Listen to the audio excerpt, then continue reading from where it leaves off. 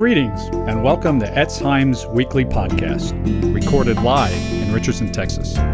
We invite you now to join us for one of our synagogue's Shabbat messages. Well, Shabbat Shalom. We're continuing our marathon series as we slowly crawl verse by verse through the entire Gospel of Mark. If I'm counting correctly, today's part 37.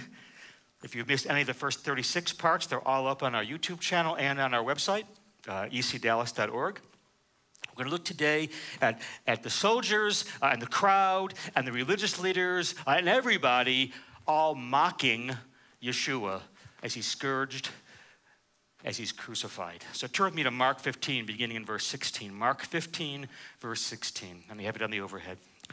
The soldiers led Yeshua away into the palace, that is the praetorium, and called together the whole company of soldiers. It's about 600 of them in a company. They put a purple robe on him, twisted together a crown of thorns, and set it on him. And they began to call out to him, "Hail, King of the Jews!" Again and again they struck him on the head with a staff and spit on him. Falling on their knees, they paid homage to him. And when they mocked him, they took off the purple robe and put his own clothes back on him. And they led him out to crucify him. A certain man from Cyrene, Simon, the father of Alexander and Rufus, were passing by on his way in from the country. And they forced him, Simon, to carry the cross. They brought Yeshua to a place called Golgotha, which means the place of the skull. And they offered him a wine mixed with myrrh, but he did not take it. And they crucified him. Dividing up his clothes, they cast lots to see what each one would get. It was 9 a.m. when they crucified him. The written notice of the charge against him read, "The King of the Jews." They crucified two rebels with him, one on his right and one on his left. We're going to look at that in much more detail next week, by the way. Those who passed by hurled insults at him, shaking their heads and saying, "So, you were going to destroy the temple and rebuild it in 3 days. Come down from the cross and save yourself." In the same way, the chief priests and the Torah teachers mocked him among themselves. "He saved others," they said, "but he can't save himself. Let this Messiah, this King of Israel, come down from the cross, that we may see and believe." Those crucified with him also heaped insults upon him.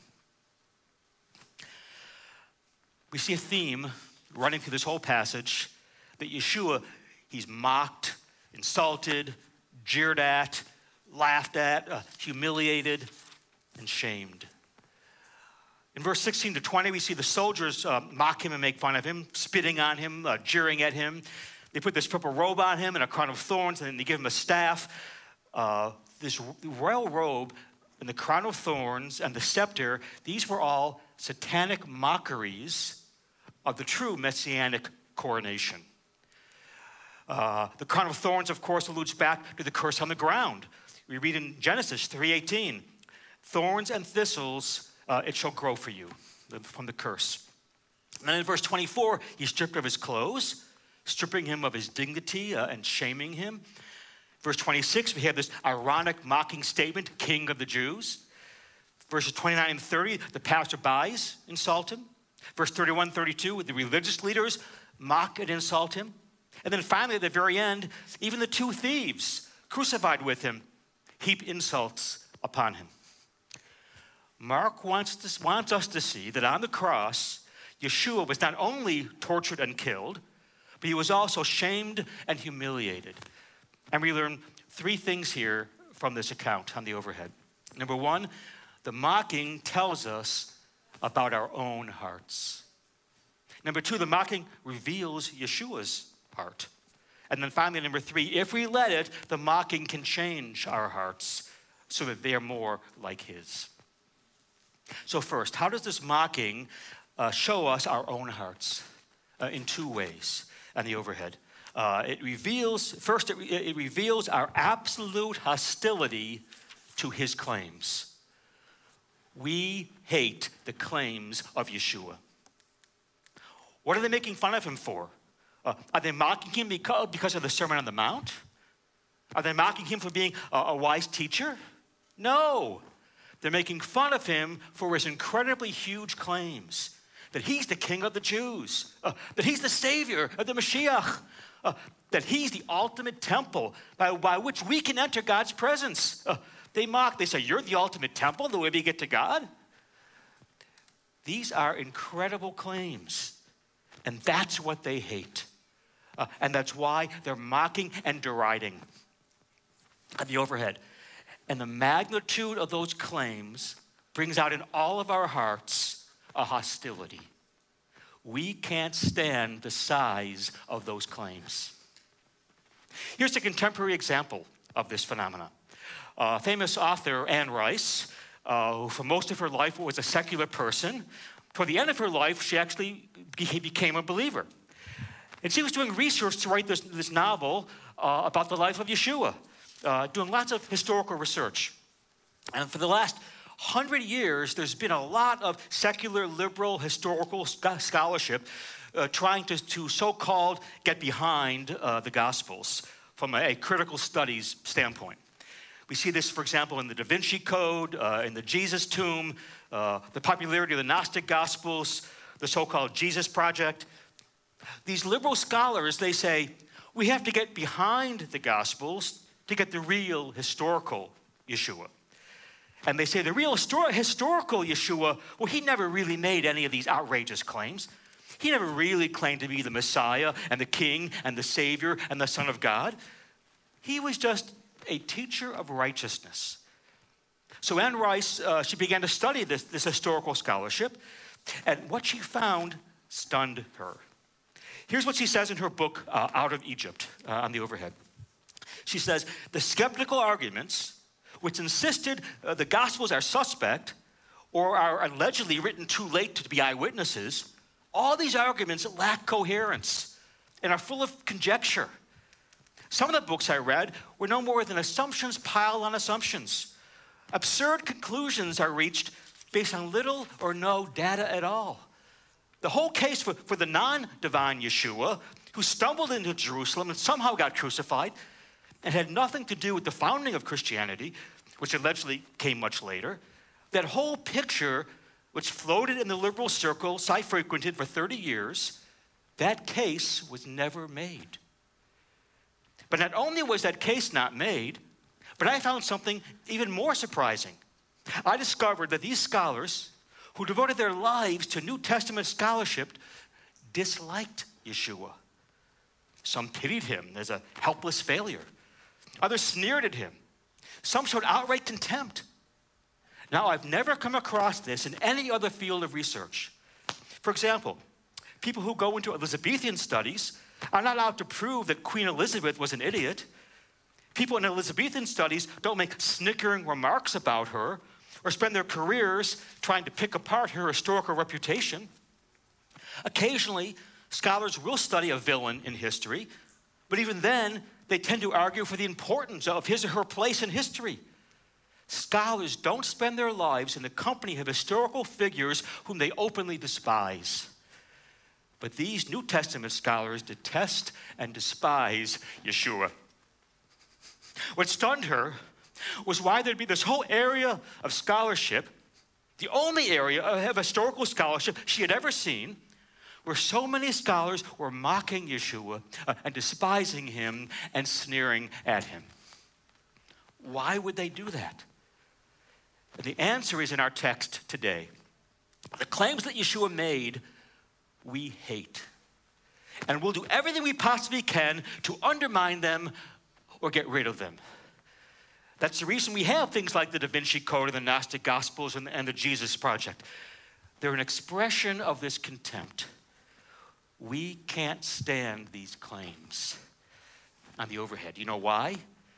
Because they force us into an all or nothing decision. And we hate that. If Yeshua had merely said, I'm a teacher pointing the way to God, then we could say, well, maybe you are, maybe you aren't. Maybe part of it's true, maybe part of it's not true. But when Yeshua says, I'm the unique, one and only Son of God, I'm the Savior of the world, no man comes to the Father but through me, I'm the King, then it's all or nothing on the overhead. So you can't like him. You have to either completely adore him or despise him. And we don't want that. We want to keep our options open. Flannery O'Connor wrote a short story, A Good Man is Hard to Find. And in the story, there's a psychopathic criminal called the Misfit, who's talking to a grandmother whom he had apprehended, along with her whole family, to rob them. And he's killing the whole family one at a time. And the grandmother, she's pleading for her life. And the Misfit and the grandmother had this dialogue. And the grandmother, she's very religious, and she says to the Misfit, oh, you need to pray more. You need to read your Bible more. And I'm sure deep down you're really a good boy. And she says, you need to pray to Jesus on the overhead. And here's what he says. Jesus? Jesus threw everything off balance. If he did what he said, then there's nothing for you to do but to throw away everything and follow him. But if he didn't, then there's nothing to do but enjoy the few minutes you've got left the best way you can by killing someone or burning down their house or doing some kind of meanness to him. No pleasure like meanness. He says Yeshua threw everything off balance. And then later on, Flannery O'Connor, the author, she wrote this about the story. I'm going to put this on the overhead, her own commentary. She said, the story is a duel of sorts between the grandmother with her superficial beliefs and the Misfit's more profoundly felt involvement with Yeshua's action, which set the whole world off balance for him. The grandmother is so much like a lot of us. She's just religious. She's just nice. But the Misfit, he actually knows it's all or nothing. The world's been thrown off balance. You cannot stay on the fence. Yeshua threw everything off balance. And that's what we deep down in our hearts can't stand. We don't want to have to either despise him or totally worship him. We want to just pick and choose what we like and what we don't like from his teaching on the overhead. But no, Yeshua throws everything off balance, and we hate that. And the hostility hiding in our hearts is drawn out by the magnitude of his claims and the exclusiveness of his claims. Here's an example of the sin in our hearts. In his autobiography, the famous autobiography, The Confessions by Augustine, he's trying to figure out why, as a little boy, he broke into this pear orchard and stole pears when he says, A, I wasn't hungry, B, I don't even like pears. And he realized the reason he did it was because someone told him he couldn't. He says, I would not have had any interest in the pears except that they were forbidden. And he realized that at the core of his heart, and the core of all of our hearts, there's something that says, nobody tells me what to do. There's something in our hearts, to quote a famous poem, that says, I'm the master of my fate. I'm the captain of my soul. On the overhead. And when Yeshua comes near us, this rebellious spirit comes out. The mockery shows us that we are hostile. We can't stand the magnitude and exclusiveness of his claims. We can't stand the all or nothing decision that Yeshua's claims demand. Now, if you're just religious, like the grandmother in that story, if you say, I don't despise him, I don't mock him, I don't hate him, but I also don't totally and completely center my life on him, if it's not one or the other, then either you have no integrity or you don't know who he is and what he says. Listen to him. Listen to him and see him begin to work on your heart. On the overhead, it's all or nothing. So the mockery, number one, the mockery shows us our hostility to the magnitude of Yeshua's claims. And now number two, it also shows us our blindness to the quote, weakness of his ways. On the overhead. Yeshua, paradoxically, he's magnificent in the magnitude of his claims, but at the same time, he's weak in his ways. He comes humbly. He comes without a horse, without an army, without the usual trappings of power. He comes in weakness. So the second thread coming through the mockery is they're saying, you couldn't be the king. You couldn't be the savior. You're too weak. If you were the king, I couldn't do this and this and this to you, which I'm doing. If God was really with you, you'd be strong. He'd be protecting you. He wouldn't let us be beating you and spitting on you and flogging you and mocking you and crucifying you and killing you. You couldn't be the savior. You couldn't be the king. Because God wouldn't work through such weakness and vulnerability and suffering and pain. The mockery shows us that we can't stand when anything weak comes into our life or when suffering comes into our life. And when it does, we tend to get very hard. We tend to mock. When blow after blow comes into your life, when disappointment after disappointment comes into your life, you will often get hard and cynical and mocking and bitter. You start to mock the whole idea of the love of God. Hey, loving God, you say? Right. Ha! What a joke. I don't think I could survive much more of that love. What are you doing? You're mocking. You're getting hard. You're starting to despise. And do you know why? Because you're starting to get an air of superiority. Mocking always requires superiority and pride. And the only way you can get hard and angry and cynical towards God when bad things are happening to you is if you think you know better than He does how your life ought to go. You know exactly what should be happening, and God's not getting it right. So you think you know what's best. You can see the end from the beginning, right? But do you know what the mockery is showing us? It's showing us that God does work like this.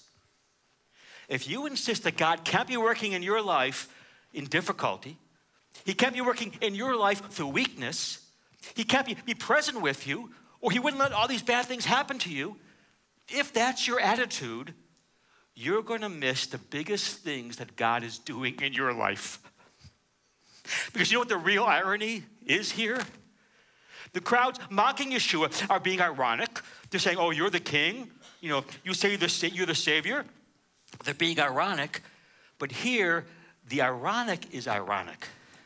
They're saying, God couldn't be saving the world through somebody like you, Yeshua. God couldn't be saving the world through weakness. God could not be saving the world through the cross. But He was. God was. These people were looking at the greatest thing God has ever done in the history of the universe, and it wouldn't fit into their little categories, so they rejected it. It burst all their paradigms for who the Messiah would be and what He would do, and so they missed it. And I'm worried for some of you, because you may be looking at some pretty bad things happening in your life. George was talking to us about all the bad things that may be coming down in these birth pains. And you're saying the same thing. You're saying, how could God be in this? How could God let bad things happen to me? How can it be God's will to work through weakness and difficulty? If God was with me, He wouldn't let these things happen. God couldn't be working through things like this. My holy brothers and sisters of Etz Chaim, do not make this mistake. Do not be a mocker. Do not assume that God cannot work through tragedy or disappointment or failure or even betrayal. On the overhead. So the mocking of Yeshua shows, number one, it shows our hostility to the greatness of His claims. And number two, our blindness to the weakness of His ways. So that's point number one. What's in our hearts? It's pretty revealing and sobering. And now in the overhead, point number two. The mockery not only shows us our heart, but shows us Yeshua's heart, his heart. Yeshua, in taking on all this extreme shame and humiliation, shows us what he is about. In Mark 15, verse 31, we read, "In the same way the chief priests and the Torah teachers mocked him, saying, 'He saved others, but he can't save himself. Let this Messiah, the so-called King of Israel, come down from the cross. Then we'll see and believe.'" Now, you think that these chief priests and Torah teachers must have been through a lot of blockbuster movies. Because in all the big action-adventure movies, it always gets worse and worse and worse, right? And this is the spot where the hero looks like a goner. He's about to die. This is it. But in all the blockbuster movies, or at least all those who make any money, at this final point in the movie, at the big climax, the hero turns the tables. There's this dramatic reversal or a rescue. He comes down off the cross. He finds a chink in the enemy's armor. He finds a weakness in their defense. He turns the tables. He escapes from prison. He defeats the villain. And the movie ends, and justice is vindicated, and everyone lives happily ever after. And everyone's looking at Yeshua. They say, "We understand. You say you're the hero of the story." And this is where the hero does his thing. If you're really the Savior, if God is really with you, come down off the cross. This is the time. We're waiting. But here's the problem. They don't realize how great he really is. This is the almighty creator of the universe. And they're saying, if you're the hero, prove it. Come down off the cross. On the overhead. But here's what they don't get. He's so infinitely great that he expressed his heroism and his greatness by not coming down off the cross. Because in the greatest act of self-control in the history of the universe, the all-powerful God became weak and stayed weak under the most dire circumstances. And he chose to stay on the cross. He didn't flinch. He took it. And he bore the wrath of God for your sake and mine. Out of infinite love. He was being humiliated and shamed and mocked and tortured, and he took it all for you, for me. Now remember, this was a traditional shame and honor culture. And in a shame and honor culture, your name, your reputation was the most important thing. In fact, in the psyche of the ancient cultures, having a good name was the main way in which you lived on. It was everything. And so for your name to be turned into a laughingstock, to have your name turned into a byword, was essentially seen as the equivalent of going to hell. To have your name destroyed was the ultimate punishment. And that's why the crucifixion was the worst of all executions. Because it wasn't just killing your body, it was killing your name. You were stripped naked, people gawked and stared and mocked. All dignity was taken from you. You were a laughingstock. On the cross, Yeshua was not just being killed, he was being shamed. He was having his name destroyed. And he took it. Why? Here's why. I'm going to explain why by giving you a synopsis of one of my all-time personal favorite movies. Made way back in 1938, called The Angels with Dirty Faces, starring Jimmy Cagney and Patrick O'Brien. And in the movie, there are these two young kids who grew up together in a bad part of New York City called Hell's Kitchen. It was basically the slums. Jimmy Cagney grows up to be Rocky Sullivan, a notorious gangster. He's larger than life, this braggart, always snarling, very violent, a celebrity gangster. And he kills anyone who dares cross him. And all the young kids in the slums, they look up to him as some kind of hero, some kind of role model. Patrick O'Brien, the other star, he grows up to become Father Jerry Connolly, a priest. And he works in the slums, trying to save kids from a life of crime. He works with all these same kids who idolize Rocky Sullivan. And these kids who are going in a bad direction. And they're going into crime, and they're dropping out of school. And they're all looking up to Rocky, this anti-hero.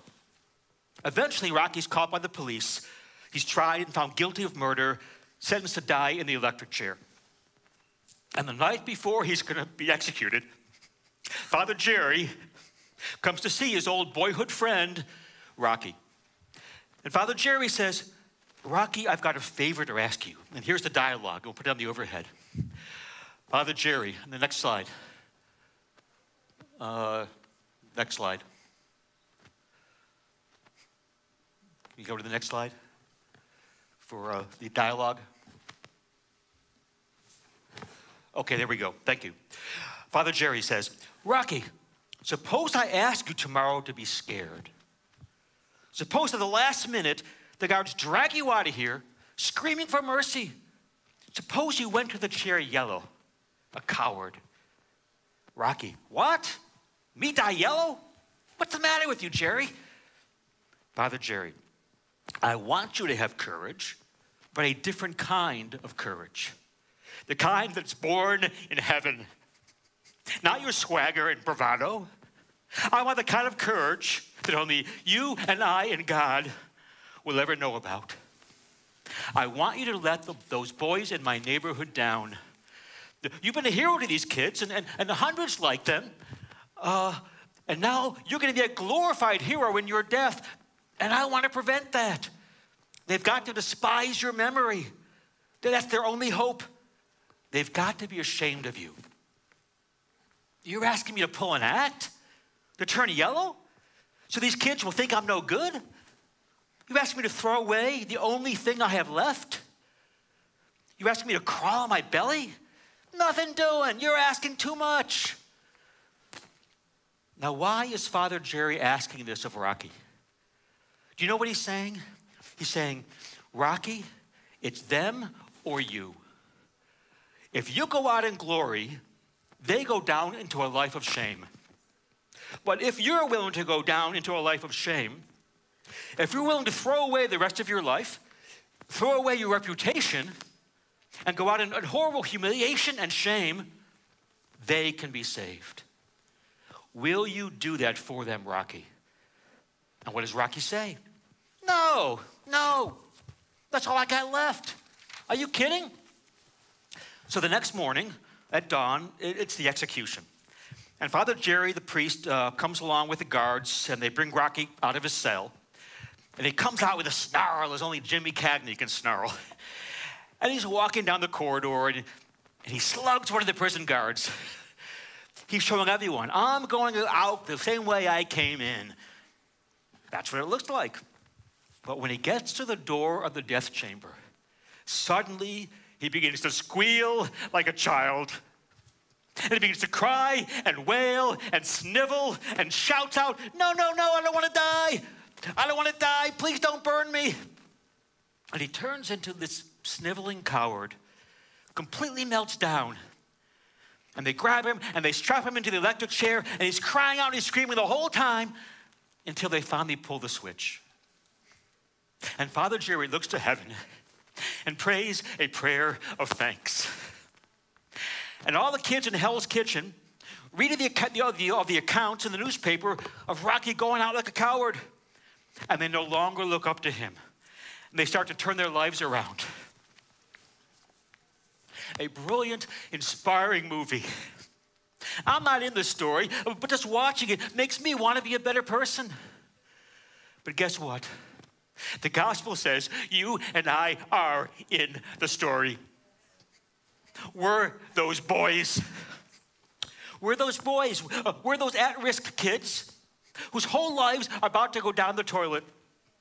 In the movie, it's Rocky or those kids that will suffer on the overhead. But in real life, it's Yeshua or us. If he holds on to his glory, we go down into eternal shame. But if Yeshua goes down in eternal shame, we can live in glory. Psalm 2 depicts how the human race thinks it knows how to run the world.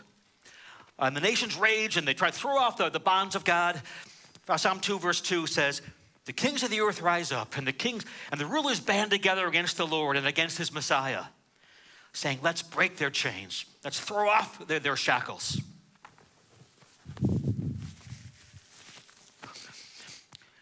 But it's a laughable thing. Verse 4, Psalm 2, verse 4. The one enthroned in heaven laughs. The Lord scoffs at them. It's just risible, laughable, that we humans think we can run things. It's laughable that we think we don't need God. And there's this famous recitative in Handel's Messiah, based on Psalm 2, and we have it on the overhead here, that says, he shall laugh them to scorn. He shall have them in derision. We deserve shame. We deserve to be laughed at. We deserve to be mocked. But Yeshua is the suffering servant. And Isaiah 53 tells us that when the servant of the Lord, the Messiah, comes, in verse 3, he was despised and rejected by men, a man of sorrows and acquainted with grief. Like one from whom men hide their faces, he was despised, and we esteemed him not. And then it says in Isaiah 50, verse 6, I offered my back to those who beat me, my cheeks to those who pluck out my beard. I did not hide my face from what? From the mocking and the spitting. What an amazing prophecy. Yeshua wasn't just killed, he was shamed. Why? 2 Corinthians 5:21. God made him sin who knew no sin, that we may become the righteousness of God in him.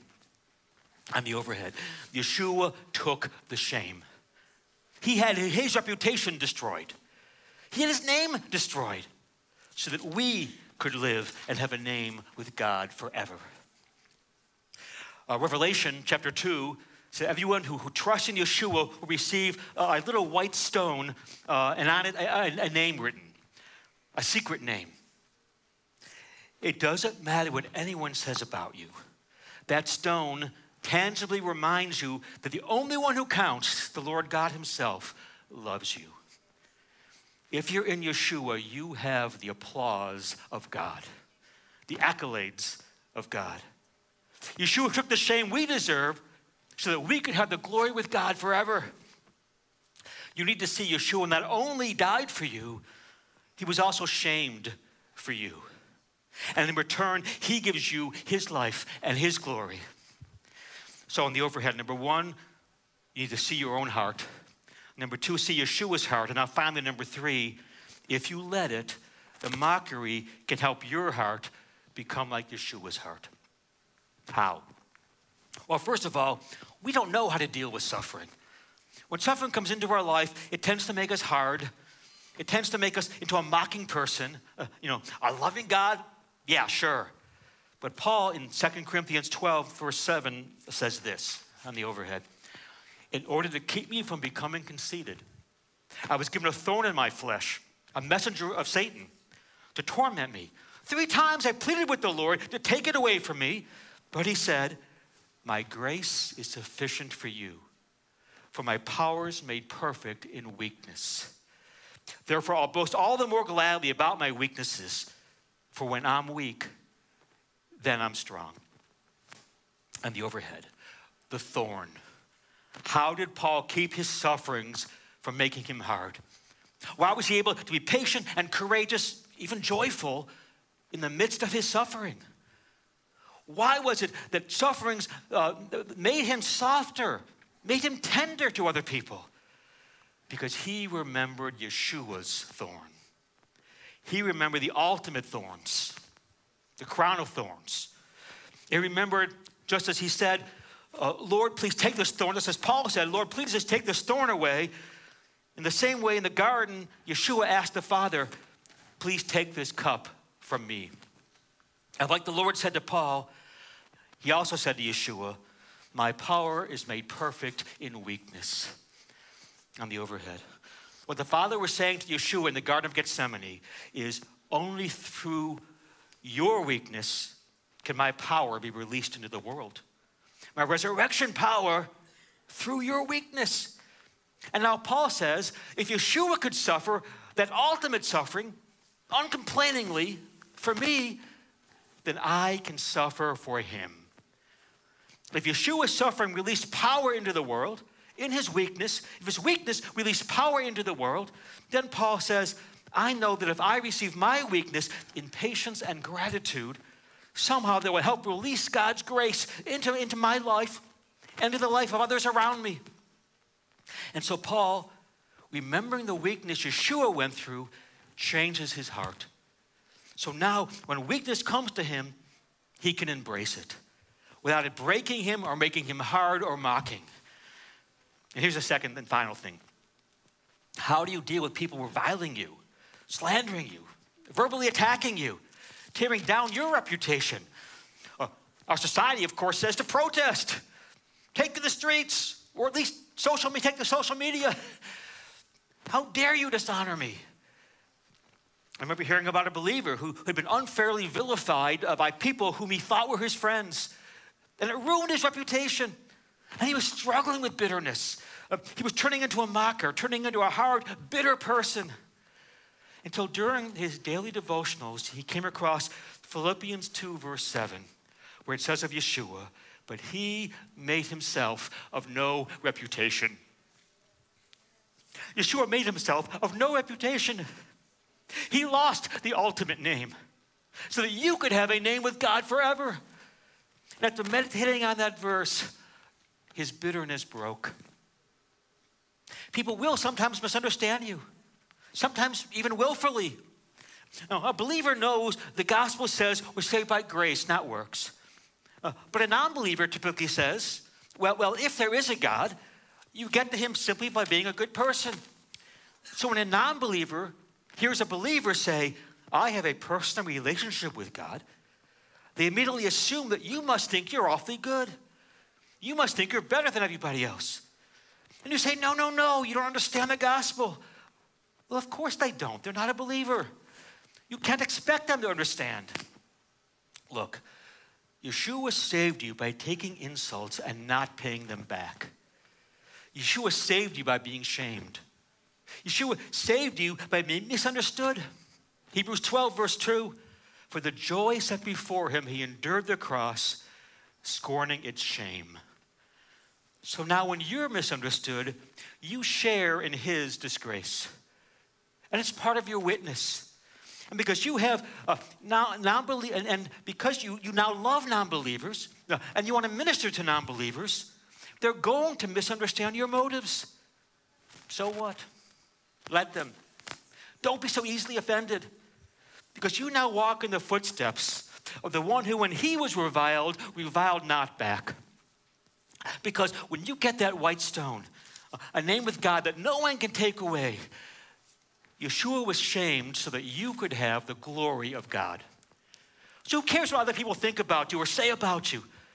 Let the mocking of Yeshua turn you into someone who can handle weakness, who can handle being misunderstood, and let it turn you more and more into his image. Amen. Let's stand and pray. Hallelujah. I'd like to ask Dr. Rivka to come up. Father, thank you for this teaching on us, on the mockery of Messiah. Because it reveals our own hearts. Deep down, we're hostile to the magnitude of your claims, Yeshua. Because it forces us into this all or nothing decision. We can't sit on the fence. We either must bow down to you, Yeshua, and adore you and worship you and give our whole lives to you, or utterly reject you and have nothing to do with you. These are the only choices with any integrity. We can't just like you, Yeshua. You don't leave us that option. Yeshua, you have set everything off balance. So Lord Yeshua, we choose today to worship you. We choose to serve you with our whole heart, wholly devote our entire lives to you. Help us not to be thrown off by your seeming weakness in submitting to the mockery and the spitting and the beating and the torture and the death. Because it's only by your submitting to the shame that we can live in glory. It's only through your weakness that we can be strong. It's only by you losing your reputation that we can have a name with God. And your strength is sufficient for us. Your power is made perfect in weakness. So when we face trials and difficulties and setbacks and disappointments and suffering, help us to see that in you we can be strong. that our identity and acceptance and accolades and vindication is with you and in you, Yeshua. And not in man, not in the world, not in the flesh, but in the Spirit. We pray this all in your name. B'Shem Yeshua. Amen. Shabbat Shalom.